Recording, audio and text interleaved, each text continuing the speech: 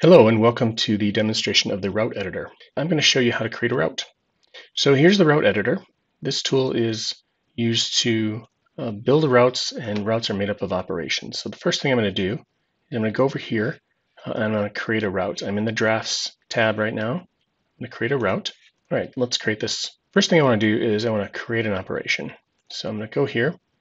The first thing we do when creating our bike is we weld it. We weld the tubes together. So we're going to do that, and we're going to call it welding. There are a couple of different kinds of behaviors you can have in terms of clocking. One is called, the default is clocking. One is called non-clocking.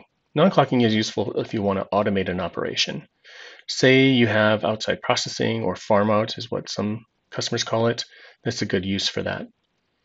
Then we'll pick the labor types. By default, the direct labor type is selected. You can select additional labor types, which allows the operator to choose the kind of labor that he or she is going to apply to this particular operation when they execute the operation. And now I'm going to pick the equipment that I need to run on. I have 3 welders, and all of them can be used to perform this particular welding sequence. So I'm going to pick all 3. Now I'm going to go to the BOM section. And here I'll see the BOM that I selected earlier. So on this BOM, I can see that here's all these things I need to do. For this particular operation, you'll notice that these BOM items will show up on every single operation the way they are today by default.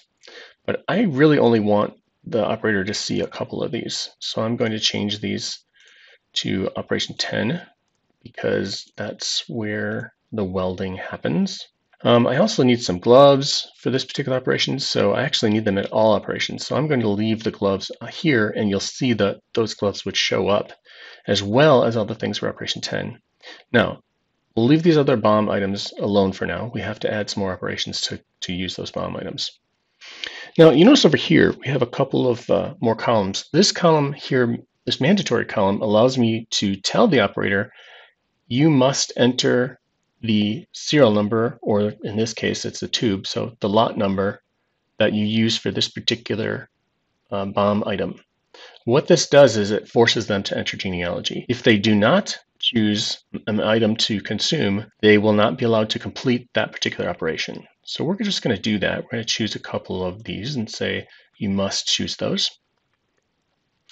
And now we're going to go ahead and continue to add our other operations. So for this operation, operation 10, I'm going to add some documents to this operation so the operator knows what to do at this particular step. Here's where I can upload some documents. You can enter a file name, you can browse for the file name. You can also enter a URL. So many customers have 3D drawings and so forth, and work instructions in their PLM. You could actually point to the PLM using this URL. One thing I want to point out here is you can actually give the document an engineering revision which matches the actual document that you're uploading. The internal revision will show up, but so will this engineering revision, so that operators know that they have the right revision. So I'm not going to upload documents because I've done all that already, but I am going to add documents to this particular operation. So I'm going to select the aluminum welding guidebook. I'm going to attach that one. I can also attach documents at the all operations level, which will put them at every operation. So in this case, I have some EHS information that I want at every operation. It's easy enough to remove this document. To upload a new version of the document, you click on this. Now I can see the documents that I have here, and there's actually a link I can click on. Another thing that you can do is add something called properties. Properties are elements that are custom to your particular organization. So again, you see our plus here. We're going to add these order details, and I'm going to assign those. When you create the property, you can give it a default value, and it will show up every place that it's used. I'm going to, we don't have one here, but I can assign the default value for this route so that any order made from the route will have this particular default value. Could be anything, just giving you an example. All right, so we'll save that. And then, of course, at the route, when the route is imported through an order, this can actually come from the ERP as the customer name. And it's very easy to set up in Plant Applications through our ERP interface, which is based on B2 MML.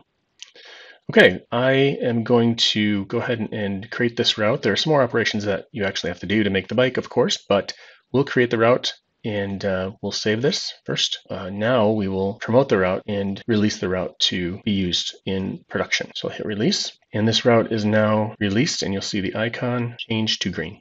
So this route has been created, and you can now import work orders from the ERP into the system to build this particular material, which is a ladies all-terrain blue bike. So thanks for taking the time to watch this. Please continue to watch some additional videos where we are going to show you how to walk through the operations as an operator. Thank you very much.